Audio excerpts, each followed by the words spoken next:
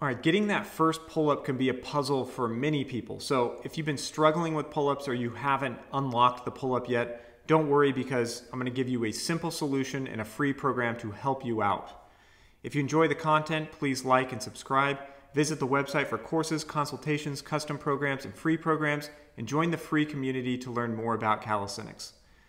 So when most people decide to work towards getting their first pull-up, they start doing a bunch of isometrics and negatives. And this approach can work, but it's not a great way to go about getting that first pull-up. And this is because your ability to perform the pull-up is tightly correlated to your body composition. And unless you're moving towards improved body composition, you're gonna be fighting an uphill battle. So the leaner and more muscular you are, the easier the pull-up becomes. In strength work, like isometrics and negatives, it's great for maximizing your strength once you already have a base of muscle mass. It's like a software upgrade.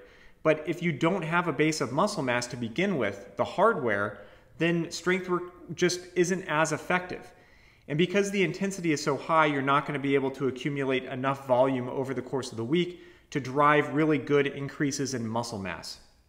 And really, this isn't an approach we would use for any other exercise anyway. You would never tell a beginner with, say, a max bench press of 95 pounds with a goal of benching 225 to go to the gym and load 225 up on a barbell and start doing a bunch of negatives and isometrics. So instead of going that route with the pull-up, focus on building your pulling muscles productively. And the easiest way to do that is with the ring row. Now, as an exercise, rows have their limitations, but those limitations make them the perfect tool for beginners to use to start working towards their first pull-up. And as far as training programs go, check out the website for the new free program called the Pull-Up Unlocked.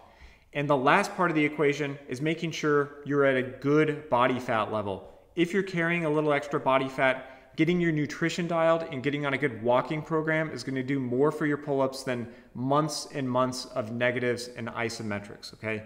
So build your pulling musculature with ring rows and the pull-up unlocked, and lean out if you need to, and you're gonna be repping out pull-ups in no time. So if you guys have any questions, let me know. Thanks for watching, and I'll see you next time.